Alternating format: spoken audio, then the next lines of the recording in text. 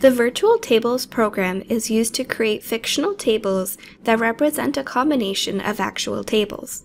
Virtual tables can be reserved both within Jonas Activity Management and online via ClubHouse Online for dining reservations. In some cases, you will have a reservation with a party size that does not fit on any of your tables. By setting up virtual tables, multiple tables can be assigned to the same reservation to create a larger table. When a virtual table is booked, all of its physical component tables are booked as well. Like dining tables, setting up a virtual table requires a preset table type, facility, default turn rate, and dining tables. Before creating a virtual table, you will need to ensure that you enable virtual tables by navigating over to Dining Settings, and within the General tab, enable Allow Virtual Tables. Then click Save. From here, you can navigate over to the Virtual Tables program, where you can click the New button to create a new virtual table, or select an existing virtual table to make edits to it. Within the General tab, you'll want to fill in the following fields.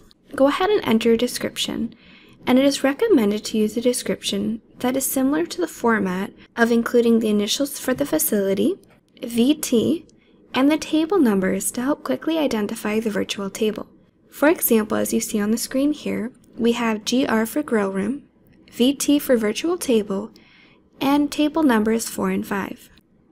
Then you can assign the applicable table type. In some cases where the virtual table represents a table larger than any physical table in the club's dining facilities, it is advisable that a new table type is created. The example you see here is using an 8-top virtual table type. Next, select the facility this table will belong to, and specify the default turn rate. By default, this field will be set to Use Table Type. However, if this table typically has a different turn rate than the rest of the tables of this type, you can override it to a preset default turn rate. Specify a table number, and ensure Active is flagged to make sure this virtual table is active.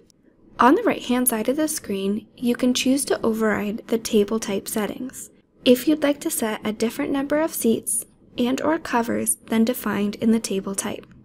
In the Table Attributes tab, you can assign attributes to this table. Examples could include booth, fireplace, window, etc. In the Component Tables tab, you'll want to go ahead and specify the physical dining tables that will be combined to represent this virtual table. Just make sure to click Save to save your changes. Once a virtual table is created and marked as active, it becomes available for use within the associated facility. Complete the same steps to create any additional virtual tables. Virtual tables are displayed differently in the views available within the Dining Reservations program. So let's navigate over to Dining Reservations. While in Time View, virtual tables are only displayed once a specific party size has been defined in the Filter section. If the party size is set to all, virtual tables will not display. Also note that the virtual table must have the capacity to accommodate the guest, and all associated component tables must be available for the entire duration of the reservation. And the reservation can take place only when all associated component tables are available. This is to ensure that the physical tables are always booked before a virtual table is booked. For Table View, virtual tables will also only appear once a party size has been specified and can be accommodated. In the Layout view, virtual tables are displayed as component tables and are identified by the highlight color specified in your dining settings,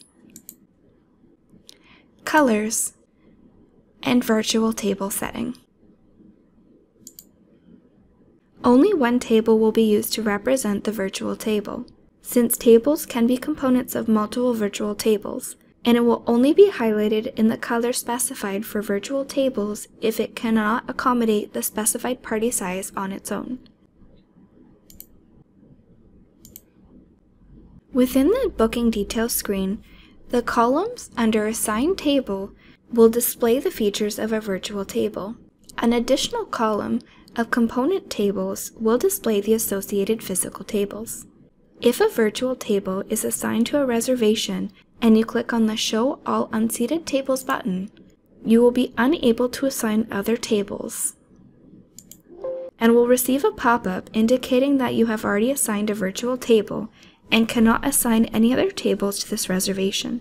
To assign other tables, you must first unassign the virtual table.